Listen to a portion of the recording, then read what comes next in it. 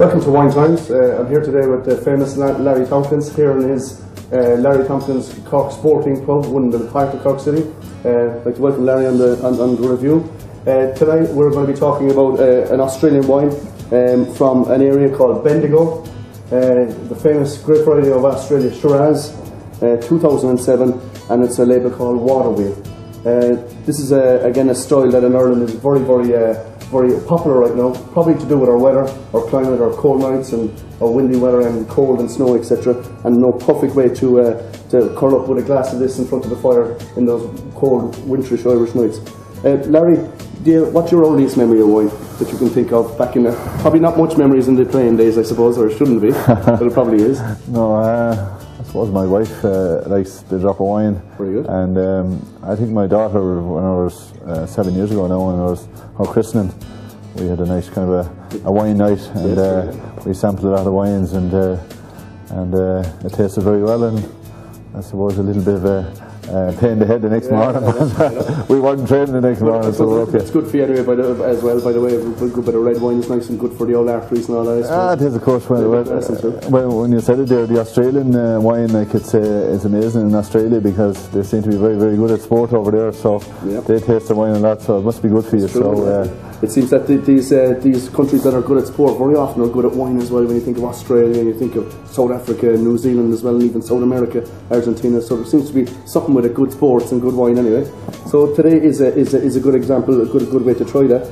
With your own business here, Larry, do you find that the trend amongst wine drinkers, is it growing towards the bottled wines by the glass now as opposed to away from the quarter bottles, or what's the trend you see here in Larry Tompkins? Oh, well, it's amazing. Like I would say, like that wine has picked up with me here in the last, let's say, 12 months. I'd say 50%. Yeah, very good. Like it's tremendous. Like naturally for the women drinkers, they'll come in the 3s and 4s, and we do a deal there with the large bottle of wine, and they tend to sit around and have the chat. They might tend to come in for one, but then after they might have about 3 bottles. So a good night. So they'll be asking me to put cheese on the table and stuff like that. So that's on the way, and the strawberries and stuff like that. But no, it's so it moved towards full bottles, Larry?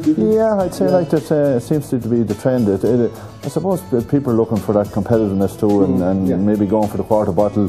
Okay, looks good, but I suppose again, like it can be expensive, like for the one person, and they might have a little bit more in the glass in it, and whereas in the large bottle they're able to bring in a few of their friends, and it's it's a nice comfortable night, and they can wine and dine there for the rest of the evening. And of course with a full bottle you don't have to be going up and down to the bar. You can have a bottle at your table, and you're there and you have your 6 drinks, and that's it. That's it, and it looks good then when you probably bring down maybe the ice and the stuff in it with the bottle of wine, and they like to be pampered a bit. So it is, I think it's the way forward. I think it's certainly the large bottle is working out very well. And of course in Ireland now we were drinking 20 years ago when you first started playing, Larry. I suppose we were at 3 or 4 litres ahead. Now we're up to 17, 18 litres ahead. You probably see that in that everyday business, that there is an awareness now of wine, and it's everything about it. Well, yeah, it's as I said, it's.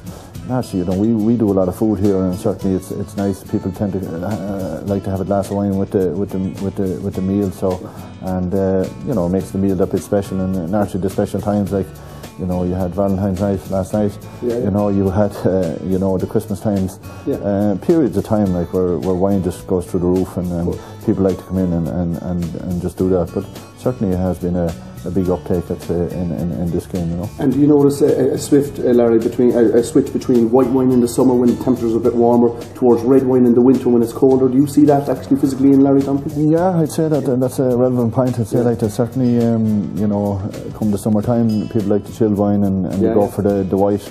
And certainly in the winter time, then particularly there before Christmas, and maybe they wouldn't be going, for the chilled one. They'd be going for the one off the shelf, and actually the red wine. And it's amazing. It's a kind of natural, unbeknownst to people. Sometimes I feel more like a red wine tonight because it's colder. And then you have this thing too, like that. As you mentioned earlier, like this. Red wine is supposed to be good for you, and people, get it. When people kind of push this on you, and maybe people say to you, like, there's no harm in a drop of red wine. It's good for you. It's like might be the old.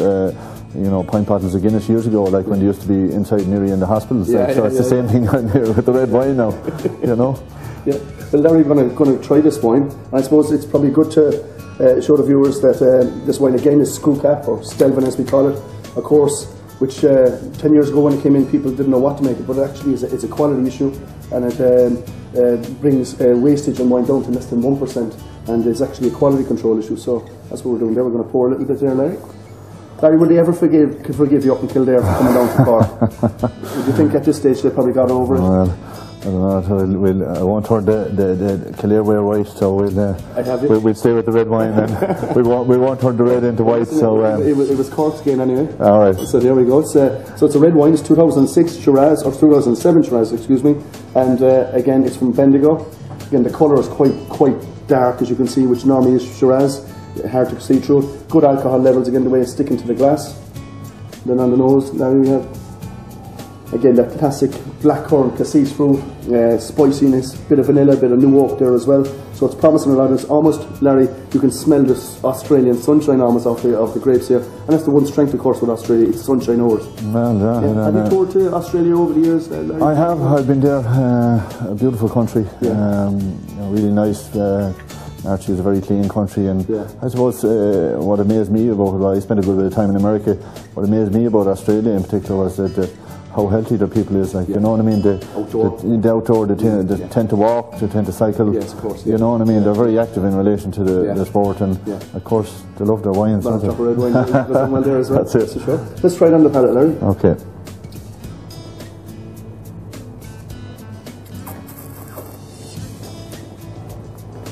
I always feel like Shiraz is like a typical Aussie male, you know, big hairy legs, hat with the corks in it, and big depression bowl or whatever. And this wine is no different. I think you can feel it straight away, Larry. You can't see in the mouth. Yeah, well, I think a good wine. I'm no expert on it, but I think a good wine is when the tears come in your eyes.